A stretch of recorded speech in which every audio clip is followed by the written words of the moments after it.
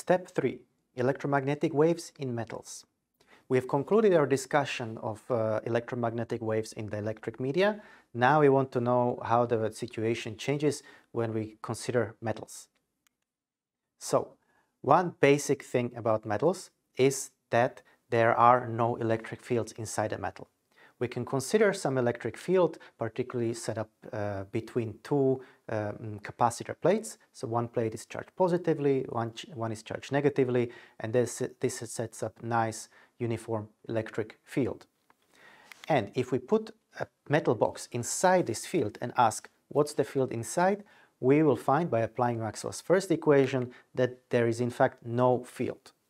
And this is direct consequence of the fact that metals have free charges. So the charges on the surface of this metal box will arrange themselves in such a way to cancel any field inside the metal box.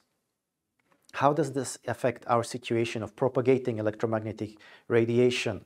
Particularly, how does it affect the situation if we have air on one side and an electromagnetic wave traveling from air and trying to enter a metal?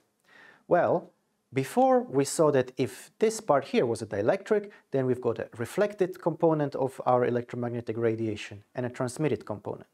But now, by using this fact that there are no electric fields in metals, we simply have no electric field on this side over here. So something different must be happening at the boundary between the dielectric and the metal.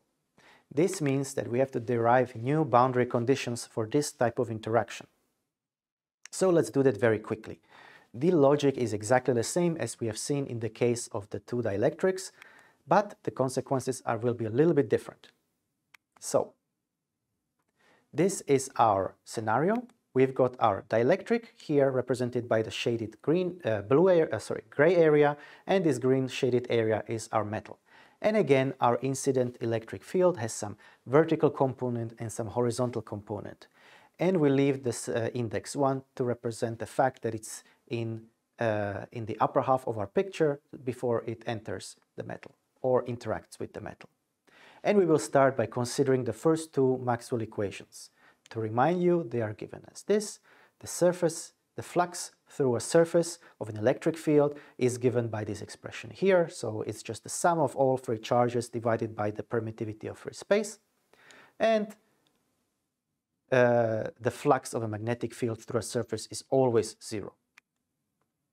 So we know that if we are talking about fluxes, we should draw a nice cylindrical surface area for this scenario. It will keep things simple, the calculations more manageable. And again, we can consider what's the flux through the top of the cylinder and the bottom of the cylinder and through the sides. Now we already said that there are no electric fields in the metal. Therefore, automatically the flux through the bottom part of the cylinder will be zero. So when we write out the Maxwell's first equation, we get that EV1 is equal to 1 over epsilon naught times this sigma. Now the sigma represents the charge density on the surface. Here we skipped a few steps. We should have written also the contribution from EH1 through the side of the cylinder, but we know the trick that we need to apply. We have to shrink the cylinder such that the height of the sides is zero, so it effectively just becomes a circular surface sitting on the boundary between the dielectric and the metal. And the area of that boundary is given by dA on both sides here, and this sigma is then just the charge density inside this surface dA. So we see that the vertical component of the electric field is given by the following expression. This is our new boundary conditions for metals. Now let's see what are the other boundary conditions. From Maxwell's second equation, we can see that BV1 times dA has to be zero, because the flux through a surface is zero. And again, we are skipping a few steps by shrinking the cylindrical surface. So automatically we get, because the area is finite, that BV1 is equal to zero. In other words, there is no vertical component for the magnetic field at the boundary. Now considering the remaining two Maxwell's equations, they deal with line integrals of the electric and the magnetic field. Therefore, we don't consider a cylinder anymore. We consider a simple loop, and this dA area over here on the right-hand side corresponds to the area enclosed by this loop. So again, using Maxwell's third equation, we arrive at the following expression: EH1 times L, where L is the length of this top path over here, is given by the negative of d phi b over dt, where phi b is the magnetic flux through the area. Again, notice that there is no contribution from EH2, simply because there is no electric field inside the metal. And we use the same trick again. We shrink the sides of our loop over here, these sides here. And what we get is that because we are shrinking the loop, we are considering a vanishing area. Therefore, the flux through this area also has to vanish. In other words, the horizontal component of the electric field must be equal to 0. And from Maxwell's fourth equation, we get the following. We get that the PH1 times L, again, we only get the horizontal contribution from the magnetic field because it points in the same direction as the line segment that we are considering, must be equal to mu naught times I, the current, plus mu naught times epsilon naught times the change in the electric flux. And again, by shrinking the loop on the sides and turning it into a line, we make this flux through the area disappear because the area goes to 0. In other words, the horizontal component of the magnetic field is given by this. It's mu naught times JL, where this JL is really just the current per unit length. So we see that these four boundary conditions are very different in the case of metals when we compare them to the case of the dielectrics.